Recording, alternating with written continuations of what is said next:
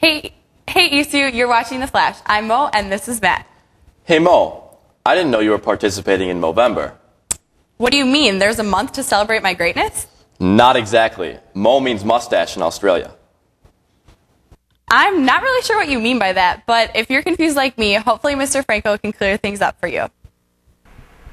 G'day all you Mo bros and sisters out there. If you didn't already know, I'm from the land down under, and I'm here to tell you about an exciting month coming up. Next month, Movember.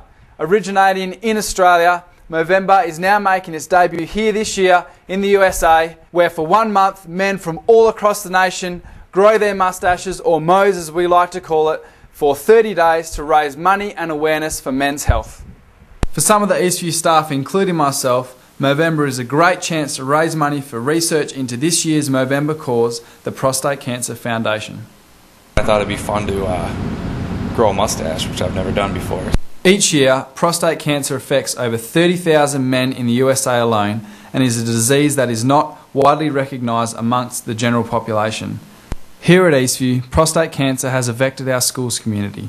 My grandpa was diagnosed with prostate cancer recently in early August-ish, and they're doing some tests right now to see what they can do to work on it. We're still looking for more blokes to grow and groom their Mo's this Movember. So if you'd like to find out some more info on how you can do this, or if you'd like to help raise money towards this fantastic cause, please visit movember.com or contact me, Mr. Franco, in the TV studio.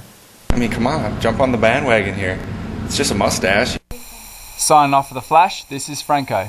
Aussie, Aussie, Aussie!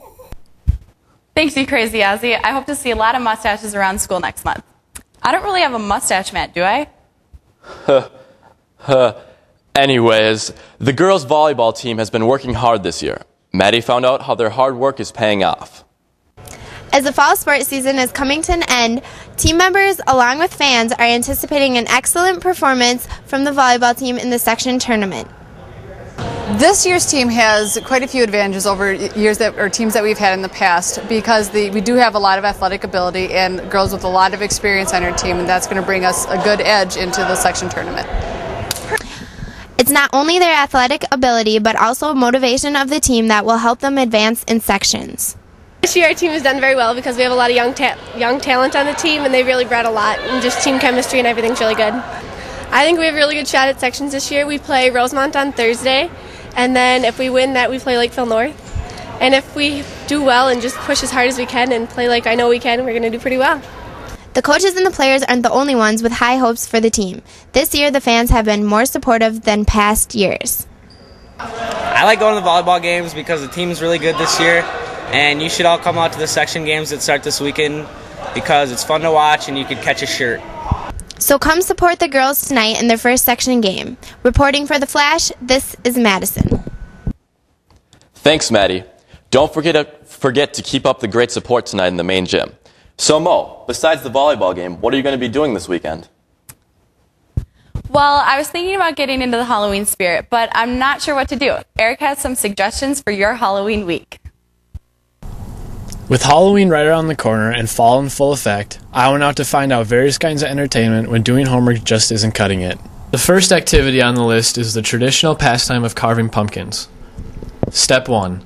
Buy a couple pumpkins at your local grocery store. Also, be sure to pick up a carving kit to enhance the look of your pumpkins. Step 2. Cut off the top and gut your pumpkin.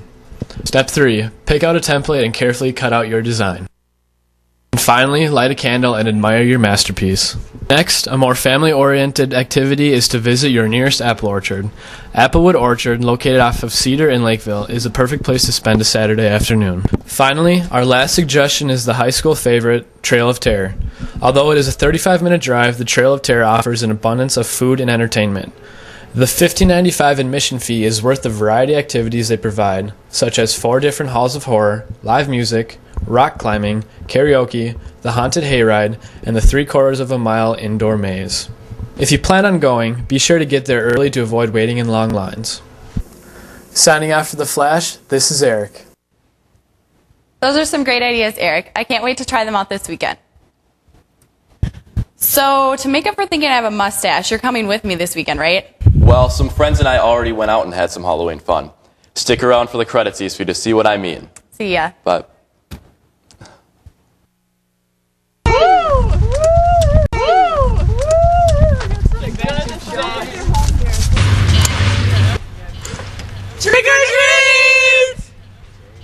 Yeah.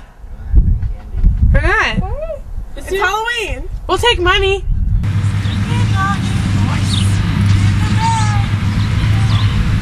I want you to be my treat. Well, we don't have any candy, but I found an onion and some popcorn. Perfect! I love onions. Thanks. Here you go. Oh, thank you. You sure? Yeah. Okay. Honestly. Trick or treat! Oh, cute. Trick or treat! Trick or treat! Hi, trick or treat! You're cute. Thank you. Thanks. Do you have dogs? So what'd you guys all get? I got some mushrooms. I got some soup. Fruit leather. Ew. You guys, we didn't even get anything good. I have no idea what you guys are talking about. This is delicious. What did you say? What is that? An onion. This is so good.